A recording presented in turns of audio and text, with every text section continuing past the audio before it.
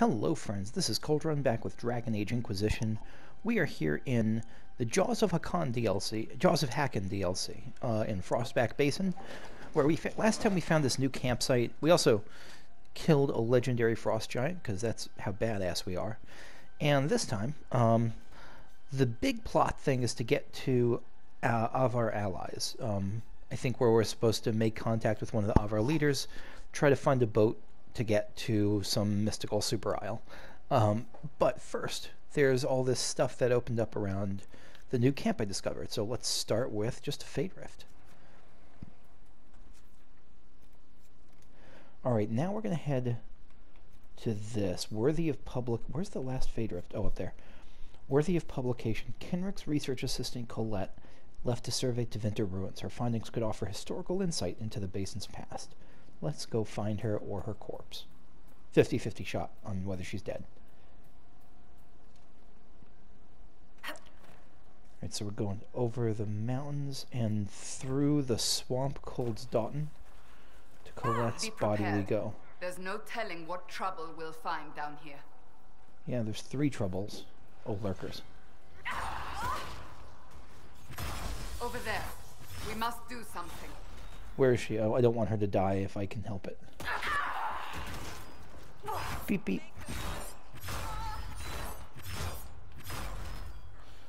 Where is she? Oh. Still standing. That's... oh. Yeah, you fought off 3 raptors. Nice job, Colette. Who says academics aren't badass?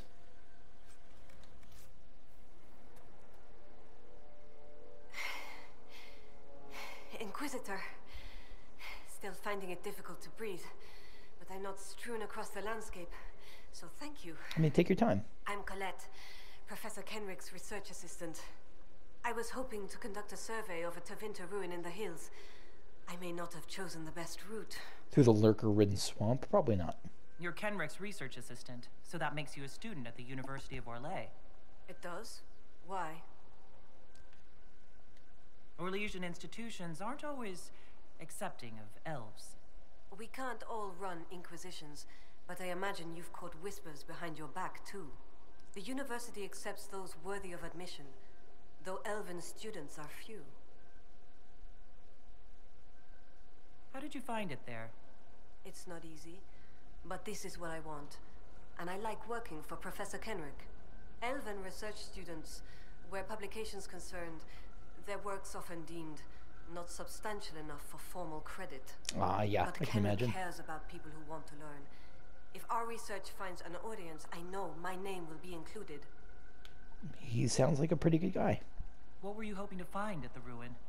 The Tevinter's time here was brief, but their architecture endured, offering shelter, forming landmarks. Ancient Avar would have encountered these structures, which certainly predate Inquisitor Emeridan. Evaluating the ruins could offer insight into the region's history, once I can get set up. You're still going there? I've read everything we have on Emeridan, and studied up on new excavation techniques. I won't waste this opportunity. If you've a map, I can show you my destination, if you'd be interested in the findings. I'd be interested if you can help me find the science of what this fucking thing is that's hanging off the left side of my head. I will award you the Nobel Prize of the Inquisition. Stay safe. I will. Meet Colette at the Tevinter ruins. Where is that? There. Alright, so first we're going to find this landmark. Because there's a landmark. So what is this? It's like an altar with a dragon's skull at the top and a bunch of corpses at the bottom.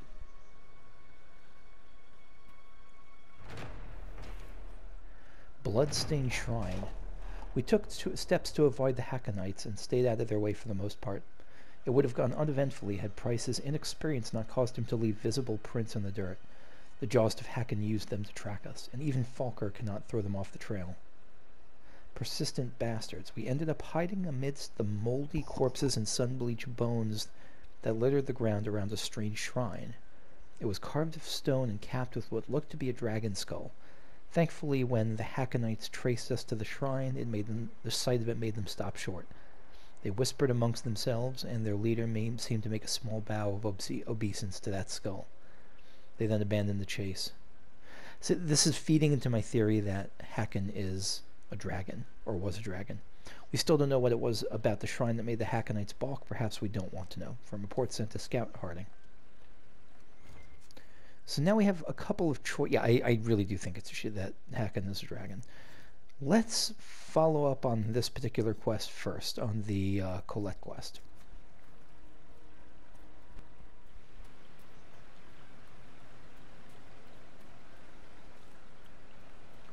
So just wending our way out of the swamp to the Varstaten River. We have more of these.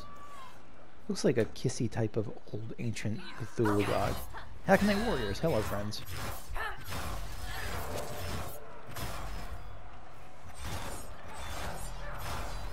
Look at that heal. That heal is amazing.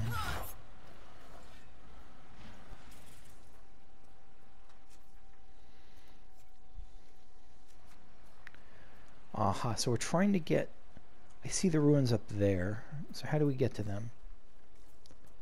Yeah, this looks like the way to reach these ruins, maybe? No, I thought there was a tunnel through there. Or there would be a tunnel through there. What's this?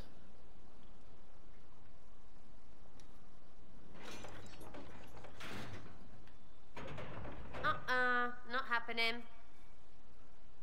What's not happening?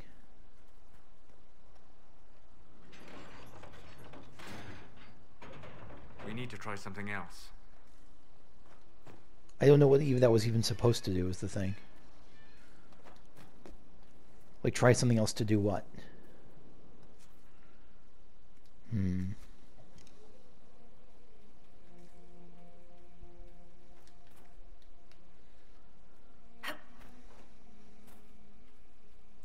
Maybe something else to get into those ruins? Let's go down a little bit. It looks like we can actually jump into the ruins down below here. Discovered Cliffside Path. There we go.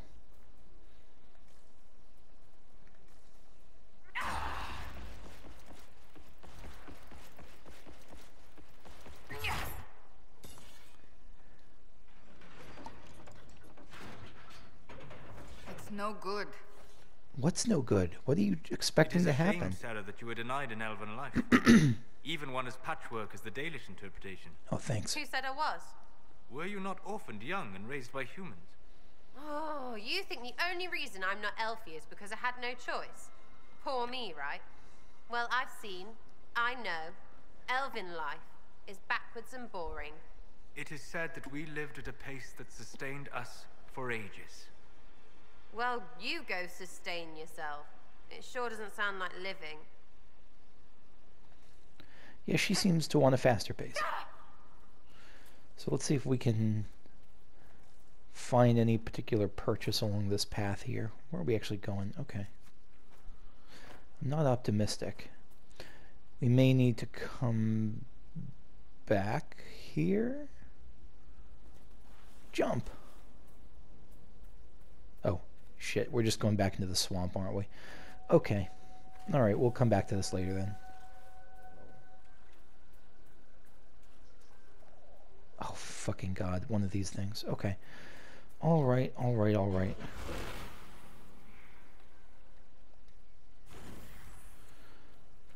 At least there's a cave in here, so maybe... Barred from the other side. Okay, Dark Souls. So I'm gonna guess I don't have to worry about that cave just yet, that it's something I access, like I open up and then I use the thing inside it. The Veilfire inside it. So I'm not gonna do like a large hunt with Veilfire right now. I assume it's gonna be in the cave.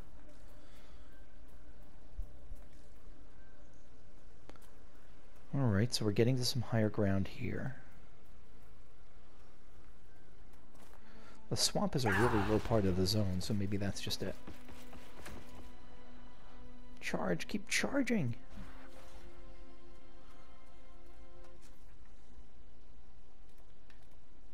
Abandoned jail, what the hell?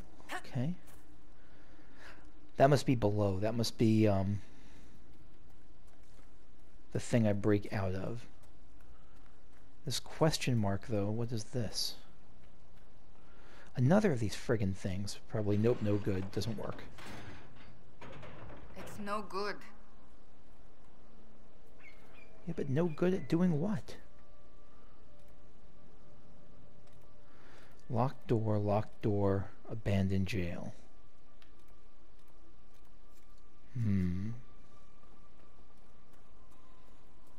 Okay, can we keep going to the east? Tusket, we didn't sacrifice a Tusket this episode. That's why we're having so much trouble.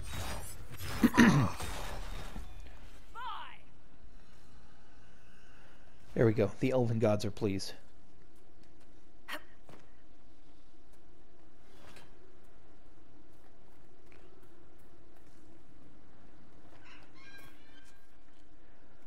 Okay, what's going on now? Let's keep going up, I think.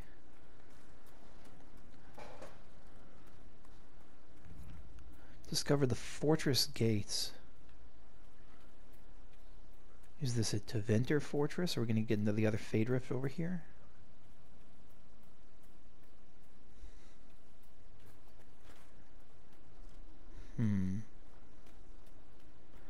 Ah, it's an astrarium that's over here. Okay. Cliffside path continues. Let's do the astrarium.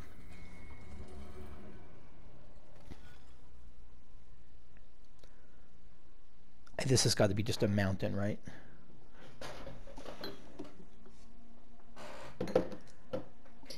Okay. Let's just start doing.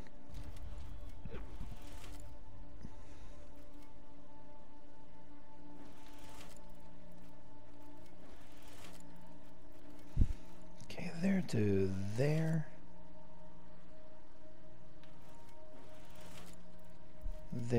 There. No, that's gonna get us stuck. I think we're already lost. There.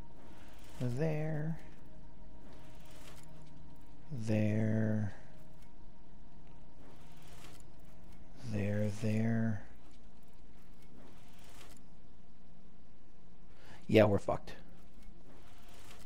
There, and we haven't done that to that. Yeah, this may take a little while.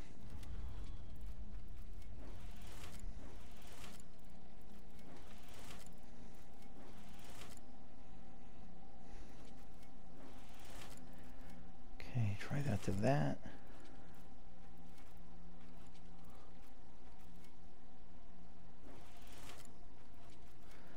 No, this isn't gonna do it. Because I don't know how I'm gonna get back to there. So let's start with the thing that was the problem then. There, and we're already dead. Let's try weaving through the middle as much as I can. There. There.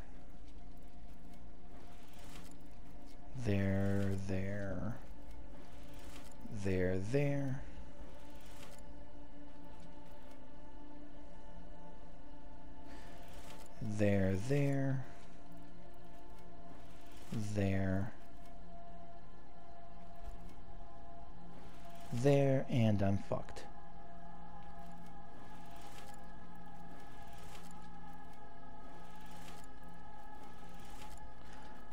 I'm not fucked. I did it. Mountain. Yeah, it is a mountain. I think this is the first one I've guessed it correctly in like a year. Constellation Belinus. According to Avar legend, Korth the Mountain Father kept his throne at the peak of the mountain Belinus, which lay at the center of the world, and was so lofty that from it he could see all corners of the earth and sky. Over time, bold young Avar would challenge each other to scale the mountain of the gods. At first, Korth found this amusing, and he delighted in the valor of their failed attempts to enter his hold. Then, oh shit, someone succeeded, didn't they? Then Sindri Skybreaker, boldest of the heroes of old, succeeded in climbing to the summit and stood in the hall of the Mountain Father in the flesh.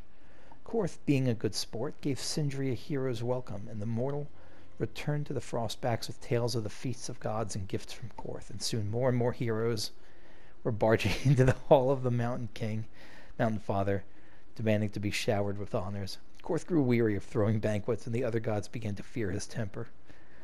So Korth spoke to the Lady of the Skies and lifted Belinus from the earth and into her realm, which could not be reached even by the most intrepid climber, and there he dwells in peace. That's really funny. He got so annoyed at being like, having to be a host. From a study of Theodosian astronomy by Sister Orin Petrarchius. Okay. So, let's see if we can reach this Fade Rift. I'm kind of doubtful. I'm kind of skeptical, but we'll try.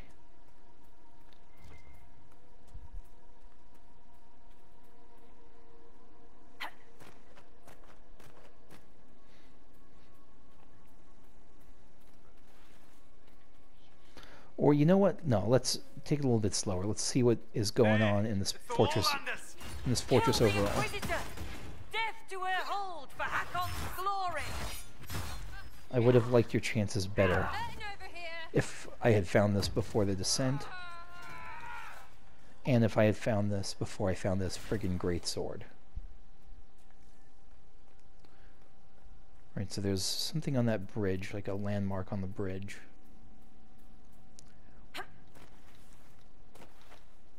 Get up there, get up. Yeah, I'm up. Okay, I did it somehow. Oh my god. Okay. So is this the answer? Is it just climbing over this bridge? I kind of doubt it.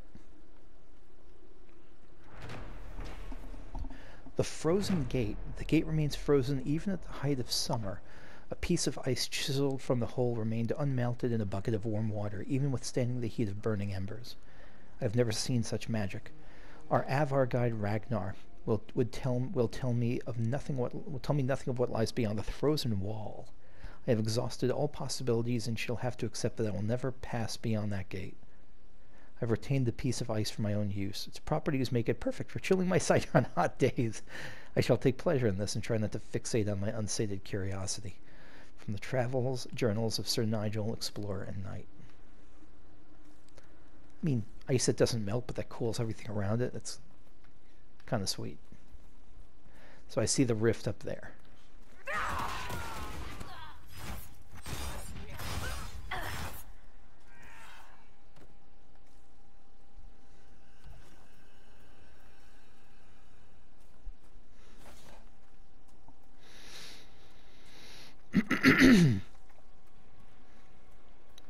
Yeah, so the rift is up here.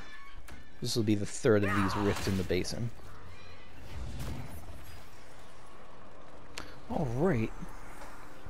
And just nothing too special about these demons. They're just regular rage and fear demons and all the other normal sort of stuff. Where's the loot, though? Oh, it's down there. Anything else up here worth noting? Does not seem like it. Jump.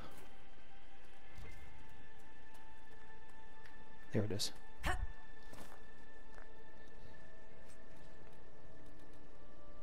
Savage Thorn Dagger, which I will never use. An inscription on this dagger reads, "Nothing is more savage than the thorn one does not see." Fair. Yeah, that's probably fair.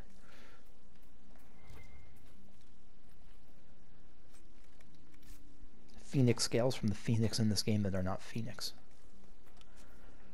Alright, so can we go to the south and unlock anything? Does this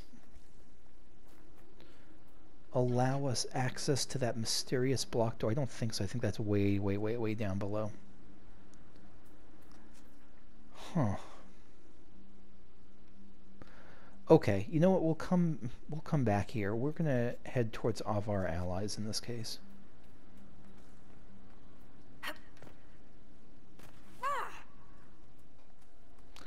I mean, maybe we will. Let me see if there's anything else up here that's super obvious that's worth looking at. This is the frozen gate. Yeah, this is the frozen gate with the eternal ice to keep your iced tea cool.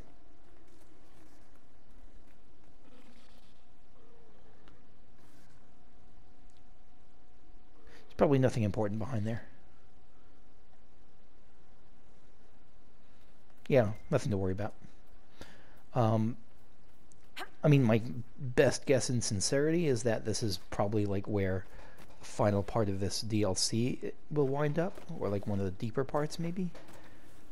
But, you know, I don't know.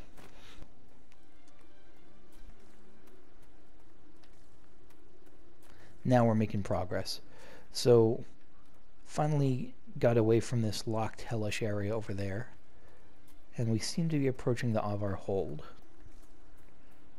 A little abandoned place outside here. And a body in like a graveyard, a boneyard. I was speaking too soon.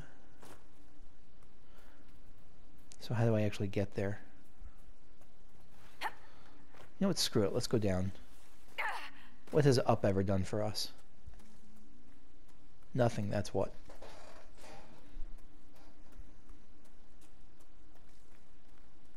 Yeah, this feels more promising.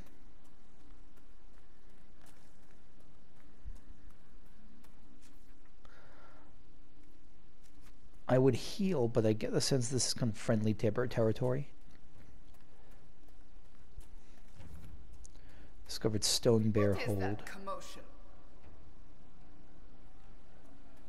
Wait for the climb to finish. Oh, a rock climbing competition. He climbs like a fish. Shut your yap. Your climbers seem tired, thane Sunhair. Or hunting.